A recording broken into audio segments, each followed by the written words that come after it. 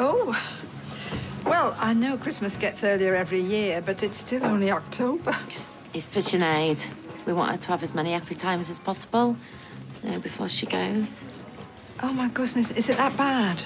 I mean, may she not make it to Christmas? Oh, please, I feel terrible now.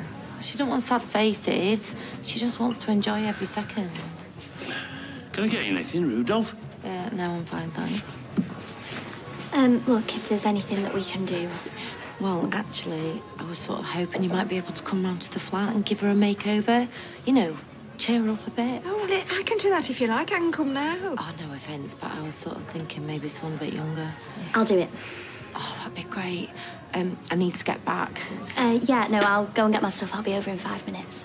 Great, thanks. Bethany, please, I have warned you about Daniel. No, this has got nothing to do with him. This is for Sinead. And if it helps, then I'll do it. Yeah, OK, listen. Please, take care. I will.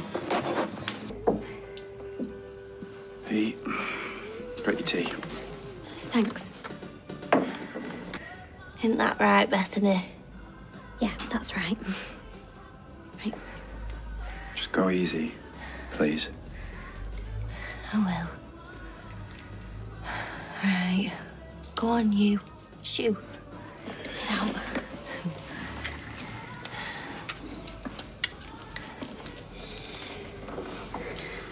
Oh, you look nervous. Yeah, I am a bit. Don't worry.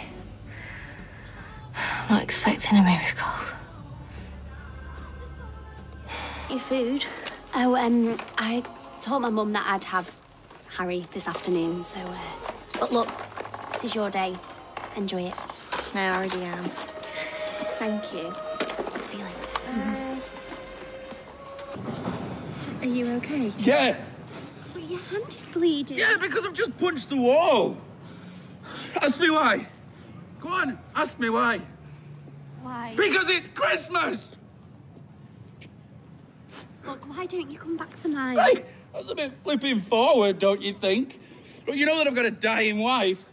Of course you know. You've just done her makeup, haven't you? Are you going to be around to do it afterwards, or are you going to have to get the funeral home to do that? Daniel, listen, No!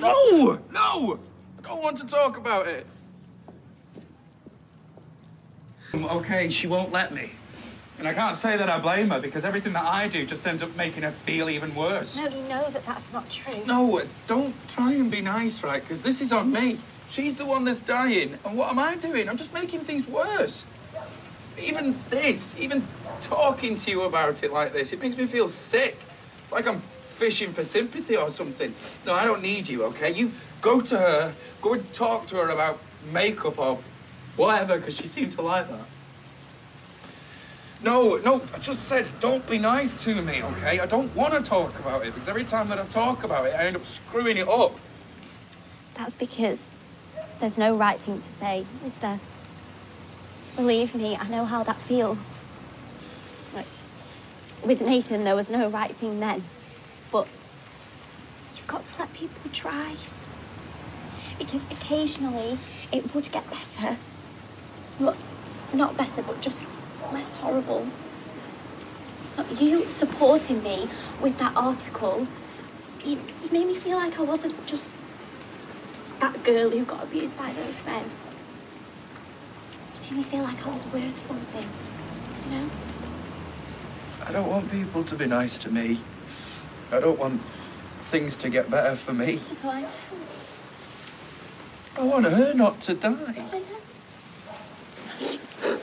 I told you, don't be nice to me, I don't deserve it. Yes, you do. You do. You are an amazing man who made me believe in myself, and I will be grateful for that for the rest of my life.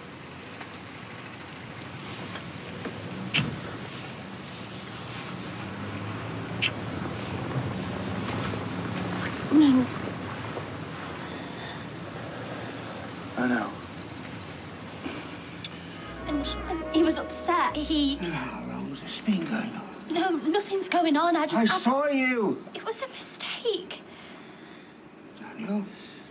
He was upset. He didn't know what he was doing. No, I did. I wanted to kiss her. I knew what I was doing. I'm sorry. I know that you've got feelings for me, and I used that. I like you, but I don't know. I just wanted to feel something. I'm sorry.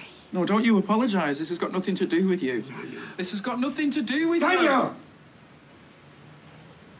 Sinead is waiting for you. Go home.